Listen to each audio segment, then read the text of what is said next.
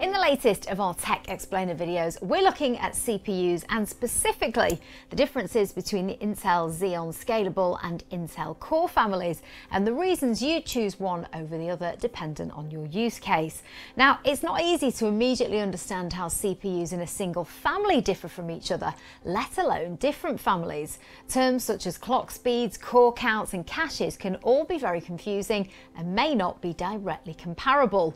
For instance, one of the most popular Intel Core CPUs is the Core i9-12900K, but you'd be forgiven for wondering what on earth that name actually means. Well, Core refers to the family name, and in this case it's aimed at systems such as desktops, laptops and workstations.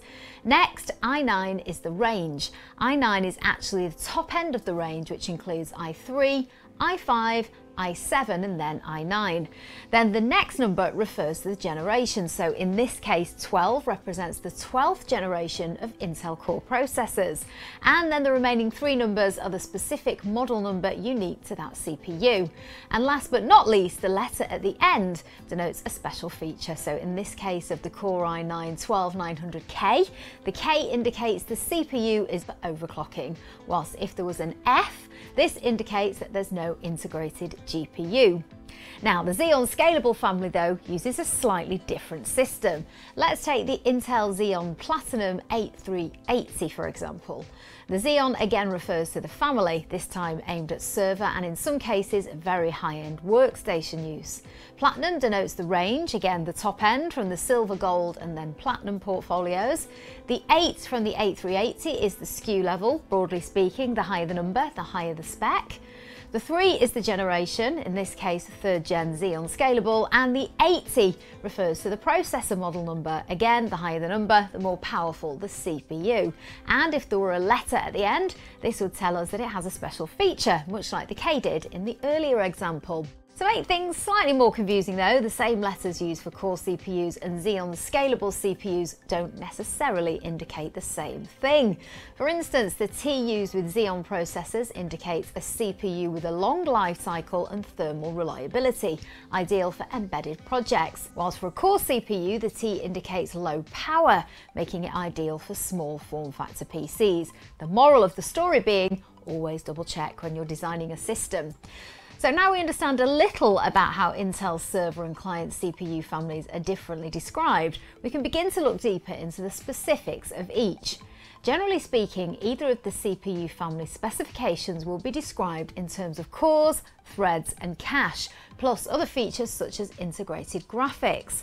For the 12th gen Core family ranges, core count tops out at 4, 10, 12 and 16, for the i3, i5, i7 and i9 ranges respectively. And as you'd expect, cache on the CPU also increases across the ranges too.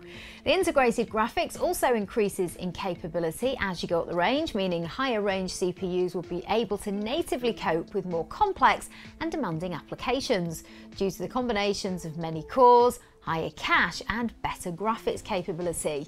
For most of your office applications, a CPU with integrated graphics is sufficient, but if you're working on specialist workloads such as CAD, CAE, AEC and BIM, we'd always recommend installing a discrete graphics card.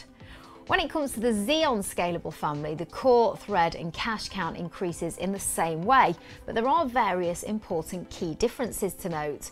Firstly, the core and thread counts go much higher, and secondly, the cache sizes are bigger too. Now, although these all play a part in additional performance for demanding tasks, it's the greater number of memory channels, more PCIe lanes and ECC memory support that add far greater capability and reliability. The greater number of memory channels means that a server scales to much more RAM capacity than a desktop, laptop or workstation, up to 4 terabytes for each Xeon Scalable CPU, or 6 terabytes when using a combination of RAM and Optane memory. As you can see in this table, there's a column for ECC RAM support. Now, only Xeon Scalable processors fully support ECC RAM though. It's arguably the single most important feature that Xeon Scalable offers over Core, since ECC is especially important with higher RAM capacities and with business critical cases where RAM failures are both more common and more devastating when they do occur. ECC stands for Error Correction Code, which detects and corrects most common data corruption before it occurs, eliminating the cause of many system crashes and translates to more stable overall performance. And you can learn even more about ECC memory by watching the video that we've linked at the end of this one.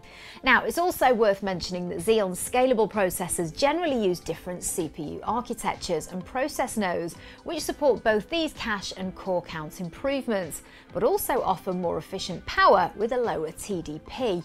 This translates to less heat generated, more heat dissipated, and less stress on the hardware long term, making them ideal for high stress workloads on a 24/7, 365 basis. In addition, the prefetchers, which help boost cache performance in Xeon scalable processors, are optimized for server applications, where the prefetchers in core processors are optimized for games and consumer applications. Another major advantage of Xeon scalable over core processors is that for heavily threaded applications that benefit from as many CPU cores as possible, such as machine learning and computational fluid dynamics, you can, as the scalable name suggests, scale them to 2, 4, or even 8 CPUs within a single server. Aside from these additional features that drive reliable and consistent sustained performance, the Xeon Scalable family also has numerous enterprise features such as crypto acceleration, AI acceleration, deep learning boost, software guard extensions, and platform firmware resilience. These all add to enhance functionality for mission-critical applications and help integrate high-performance CPU capabilities into wider networking and storage deployments. So hopefully we've shed some light on how Intel Client Core CPUs and Intel Xeon Scalable Server CPUs differ. But as ever, we are here to answer any questions that you might have. So do pop us a comment below or get in touch with our team. And of course, make sure you subscribe to the channel so you don't miss any future videos.